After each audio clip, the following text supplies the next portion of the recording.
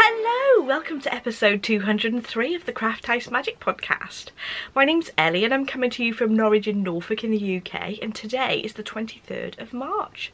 So welcome everybody. I hope you've all had a lovely crafty week since the last time I've spoken to you, and I'm here to share all the things that I've been making in the last 7 days. So today I have some knitting and I have a finished object, so watch out for that. I have some sewing, which is dressmaking. I have some information on my shop update on Friday, which is a big update, and I'm really excited to show you some new colourways that I've dyed and also quite a few opal yarns that I'm going to have in my shop. It's my favourite commercial sock yarn, so I've got quite a few to show you today. And I have a little appearance from Jensen at the end of the podcast, so that'll be time-stamped in the bar down below the screen so you can skip along to any of the section.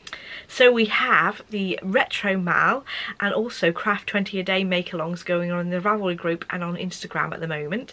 The Retro Mal is finishing at the end of this month, but I do have a couple of other make-alongs planned for this year. We've got a shawl along starting in April and that'll run until June, and then we're going to have a summer sock along as well from June until August. So there will be prizes drawn for each, so don't forget to enter.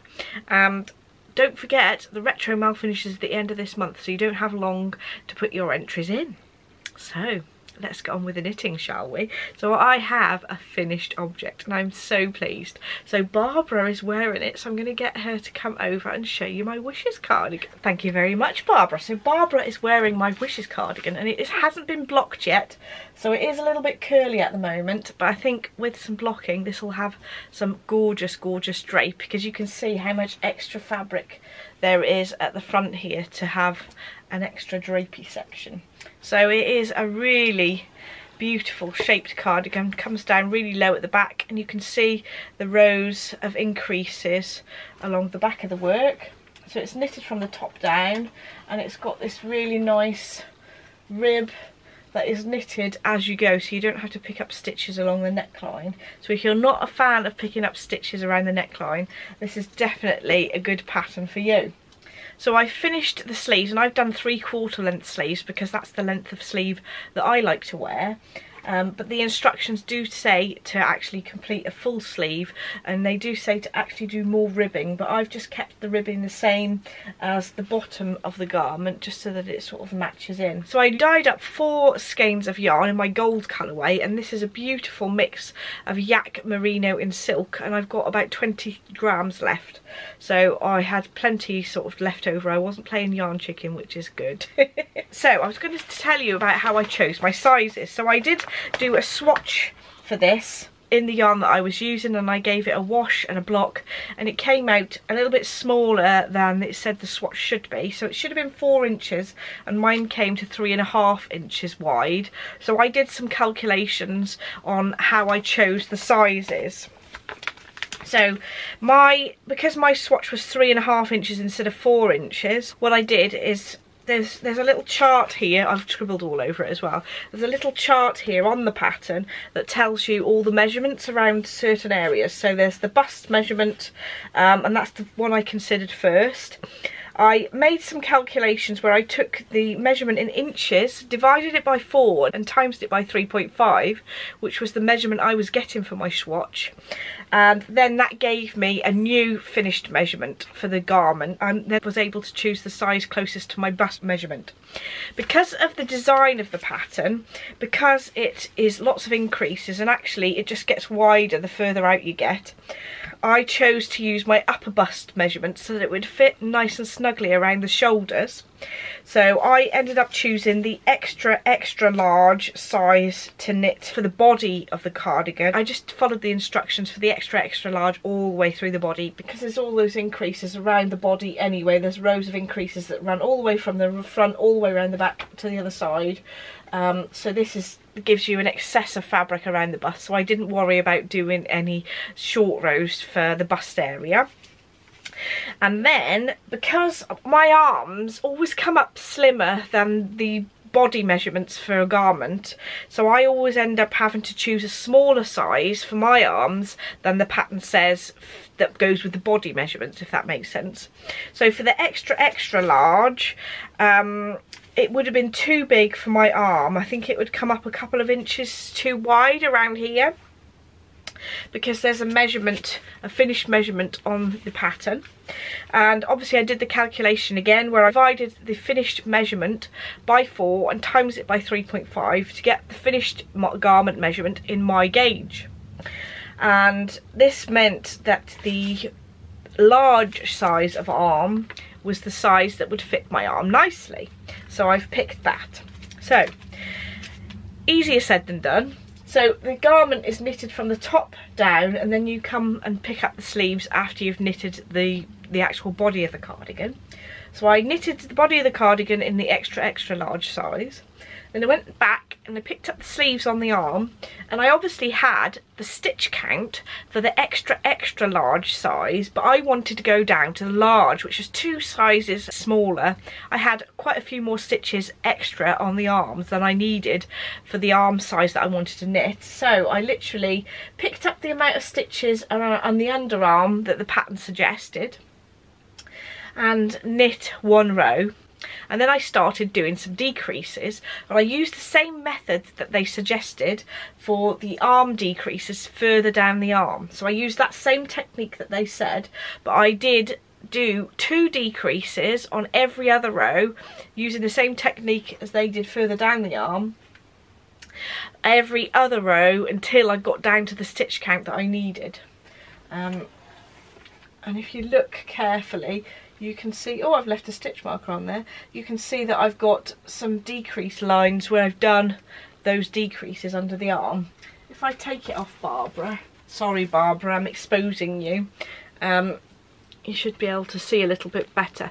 So I've done those decreases immediately after I've picked up those stitches, and then I've knitted exactly what the pattern says for the arm, and it gave me a lovely shape.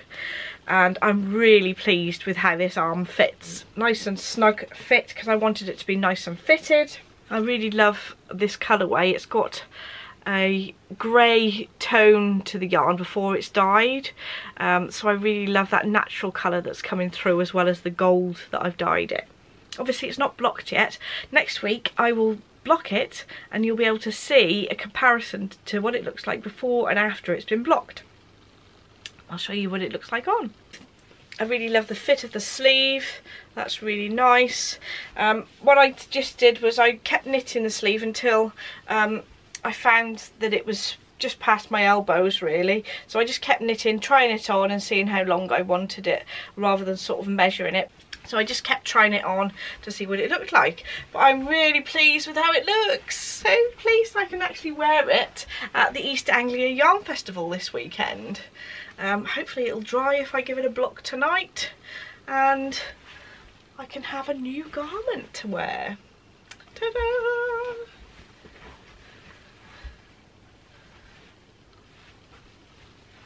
And you can see where the increases are, like a raglan increase just at the top of the arms here, and the front is quite a bit shorter than the back, and it goes just nicely over my bum, which is nice and flattering, I think. So I think this will go with quite a lot of my garments, because I wear quite a lot of minty green and turquoises as well as pinks, and I think that they both go really nicely with it. And I completely forgot to say, this is the Wishes cardigan by Locatelli. I will leave a link to the pattern and also the yarn in the description bar down below. So next we are on to the sewing section. Now I have made a loungewear set, and I think it'll be easier if I just pop it on and show you what it looks like and then talk about it, rather than getting Barbara to wear it, because she hasn't got legs, bless her, and she can't show off the trousers. So I'll just put it on myself so you can have a look. So I'm wearing my new loungewear set. This is a set that I've made before, and I really like it to actually wear as pyjamas really, because they're nice and comfy. I like to have jogging bottoms that aren't too wide. I've got bits of cotton on me already. Oh dear, it gets everywhere. Anyway, they're a slim leg jogging bottom with a cuff at the bottom, but I have actually taken a couple of inches off the length of these. These are the Stella Joggers by Tilly and the Buttons, and they're from the Tilly and the Buttons stretch book. Really like them because they've got pockets in as well, and you always need pockets in pyjamas. I think they're very useful. The only other thing that I've done is I've shortened the waistband a bit actually, so that the elastic that I wanted to use was the height of it rather than it being sort of lost in the middle. And then when I attached the elastic to the actual trousers, I made sure that the elastic was catching in the overlocking the bottom, so that it wouldn't flip over when I'm actually wearing them. So I think other than that, they're pretty much the same as what the pattern said, but the only thing is with the Stella Joggers, they only go up to a size UK 20, and I think I sized them out a little bit just by grading the seams out a couple of sizes from my calculations to get them to fit me. But they're really nice and comfy. I don't know if I'd wear them out the house, to be honest, because they're a bit slim fit, but you know. But they're nice and comfy for in bed anyway. The fabric I used for these was some French terry, and it's quite a lightweight French cherry, but I did use some ribbing for the cuffs at the bottom and also the waistband as well, and they were both from Guthrie & Garni, as well as the fabric that I made for the top as well. So the top is the Frankie T Shirt, also by Tilly and the Buttons, and that is also in the stretch book. This pattern normally comes with a very high neckline, but I modified it to have the same neckline as the Agnes T-shirt by Tilly and the Buttons as well. So that's a little bit lower on me. I don't like to have necklines that are too high up. And also for this T-shirt, I think it's a full length or 3/4 length sleeve, the original pattern, and I've just shortened it for a short sleeve as well, so that I can get a T-shirt out of 1 metre of fabric. And I always do the same modifications on this. This is like one of my favourite T-shirts patterns. A lot of people always ask me about how I grade the side seams for the Frankie T-shirt and not do a full bust adjustment, because the bottom of the T-shirt is actually shaped rather than a straight line.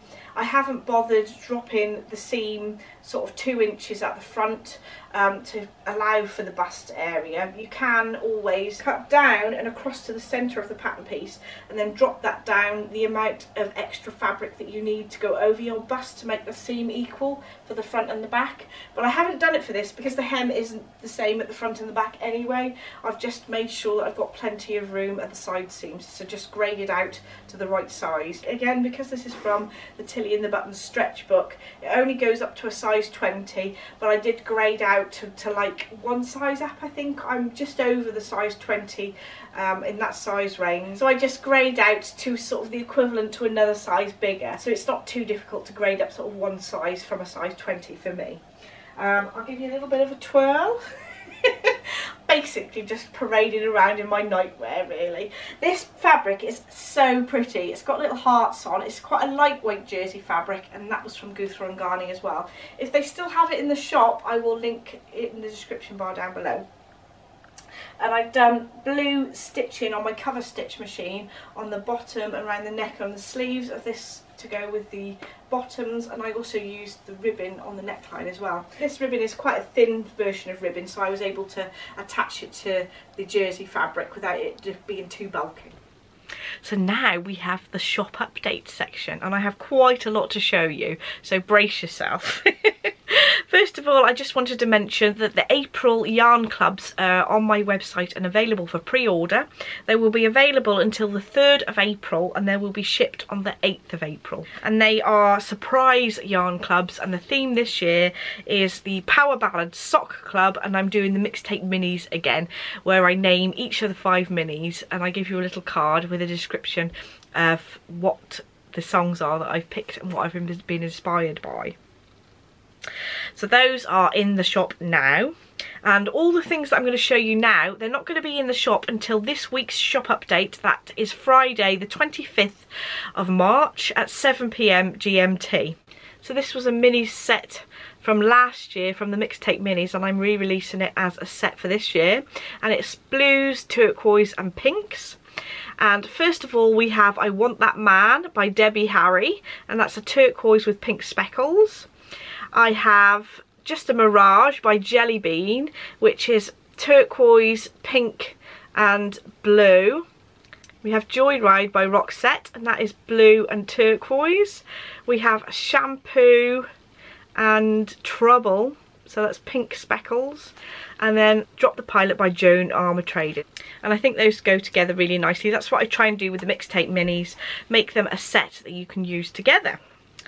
So last year I also did the music from the movies sock sets, but I have reworked the colourway slightly. This is what it looks like in its original form. It had some more slightly darker brown, and I had a happy accident, made it wrong, but then I actually prefer the look of this one. So this is what it's going to look like now, but this is Goonies Are Good Enough, and this is obviously a song from the Goonies by Cyndi Lauper. I'm going to pair it with this gorgeous golden yellow colour, and it's got some browns and beiges with some oranges and blues in there, as well as some mustard. So I thought that that was really beautiful. So that one is inspired by Goonies Are Good Enough, so that'll be in the shop. I have a new colourway and mini set for spring. So inspired by spring, I've dyed all the colours of sort of wild flowers in a field as delicate splashes on a natural coloured yarn, and I'm going to pair that with a red, I think, for a sock set, but you don't have to choose the mini to go with it as well. But I also thought it'd be really nice to dye up some minis so that if you wanted the colours all separate, they would go really nicely as a set as well. So I know, for example, the Six Wives shawl, you need a set of minis and a full skein as well. So those would go really nicely together, because that picks out the colours that are in the main skein. You can see the colours there. So that's a sort of wildflower field, really, with like the poppies and the bright yellow and purple flowers on the green field. They'll both be called In Bloom, after the Nirvana song, but the mini set and then the full skein as well. But this will be available in all the other bases, as well as all the other ones I'm going to show you now. I'm bringing out this gorgeous bright yellow, and this is called Build Me Up Buttercup. I actually designed this ages and ages ago, and I've never actually got around to putting it on the website. So this is a tonal yellow colourway, and it goes really nicely with In Bloom as well, I think, because it's got little splashes of yellow. And I've popped it with this really nice rust colour as a sock set. But if you do fancy one of the other colours out of the mini set, these other three colourways, like the red, the green or the purple, would go equally nice with it. So if you've seen another colourway on the website and you'd like that instead of this rust colour as a sock set, just drop me a message and I'm happy to do that. So that's Build Me Up Buttercup. So I've now dyed up full skeins of the Love Changes Everything colourway mini set, like this, ta-da! And these all are lovely soft colours that go really well together, and they are designed to actually fade from one colour to another. So first of all is Crazy For You, and this is a very pale coral with delicate grey speckles on. And then it fades into this colourway, which is the Wind Beneath My Wings colourway, which I actually released for sort of Valentine's Day. And that's got the same coral colour as this one, but also some pink in as well. And then I faded it into Pretty in Pink. And then after that, we have Chocolate, because I thought that's a lovely sort of pinky brown colour. And that is a song actually by Kylie Minogue, which I remember from the early 90s, I think.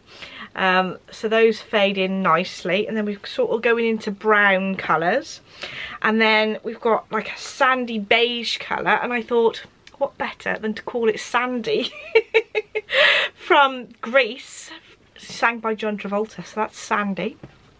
And then I have a beige with some turquoisey blue in as well. So these all fade really nicely together. And this one is called On the Beach. So I've named these after I've designed these colours, really, because they were originally designed for a fade in a mini set, and now they'll all be available separately to purchase as large skeins. And I will also pair them up with some minis as well for sock sets. But you don't have to buy the minis, you can buy them in all the different bases that I supply in my shop. See if I can hold them all up. It gets very difficult when it's more than a few skeins. So for example, you might want a nice, if you're knitting a shawl, you might want the nice pink and like a chocolate brown, which is pretty in pink and chocolate, or you might put together the sandy colourway with Crazy For You. I think that goes together really nicely as well. So there's a number of combinations that you could have, but to be honest, all of those go with each other. So you've got you know that when you're purchasing two of the yarns, you know they go together really well. So now I've got 14 new opal colourways to show you, which I'm really excited about. I love opal yarn. For a commercial sock yarn, they are my absolute favourite.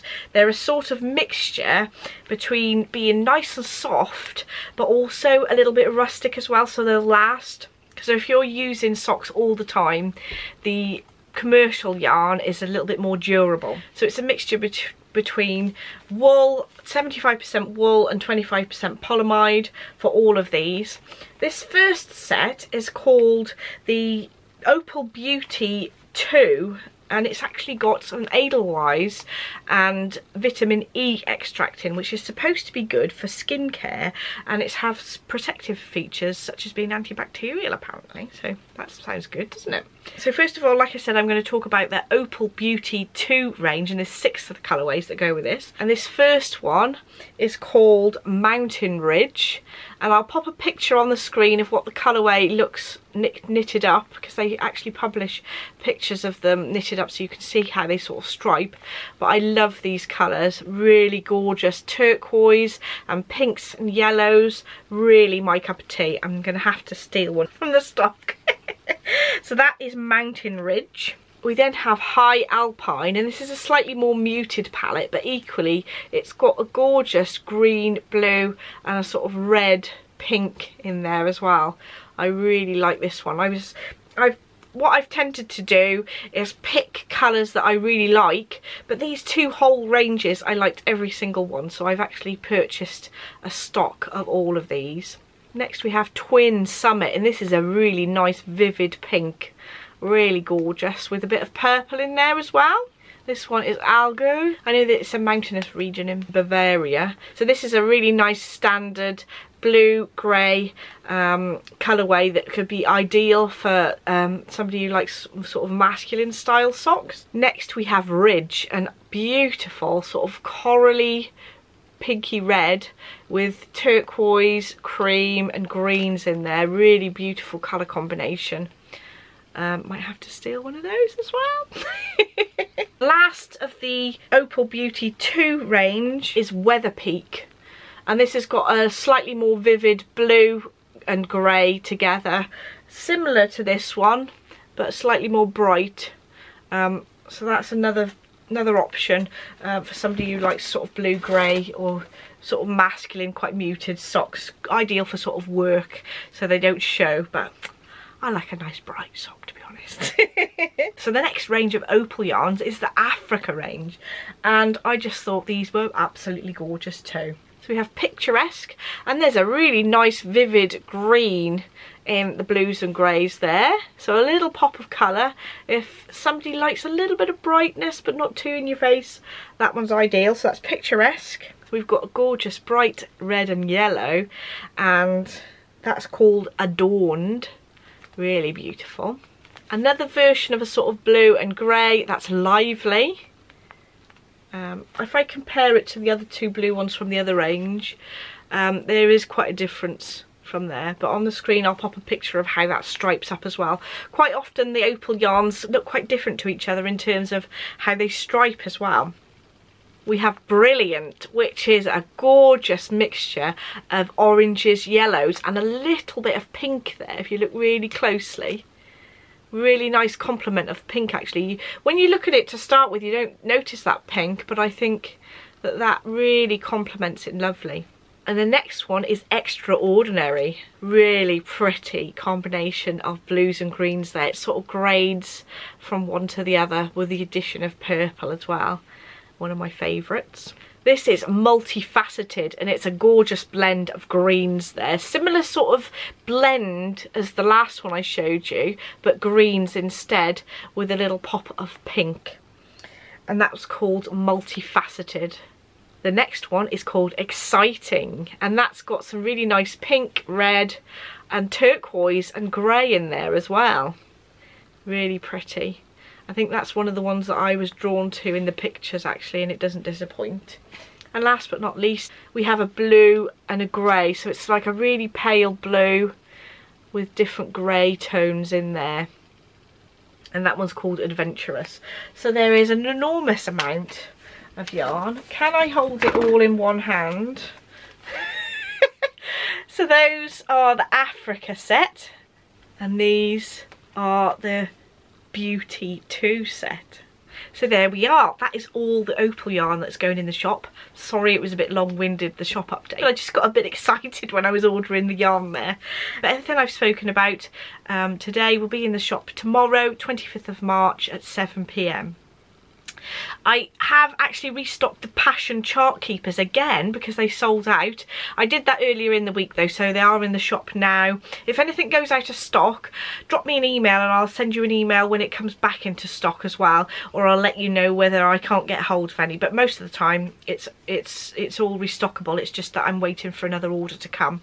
The only thing that I have got out of stock that I can't get hold of is some of the higher bamboo fixed needles, but I'm hoping that they'll come into stock again in the near future. So now I've got a little appearance of my little Jensen. So over to you, Jensen. So today Jensen is wearing his tangerine trousers. Yeah, and they are patterned by Sew Over It, and you've got the option to either have feet or no feet in these, so they can last a bit longer in them if you don't have the feet in. But I like the fact that you don't have to have separate socks with them. They come up relatively big. This is a 3 to 6 month size, and Jensen is about just over 4 months, but he has got quite a big reusable nappy on underneath. It's a nighttime one. And they do come up quite high at the waist, so I've just got it folded down here. But I think you're enjoying wearing them, aren't you, Jensen? Yeah. Say bye-bye to everybody.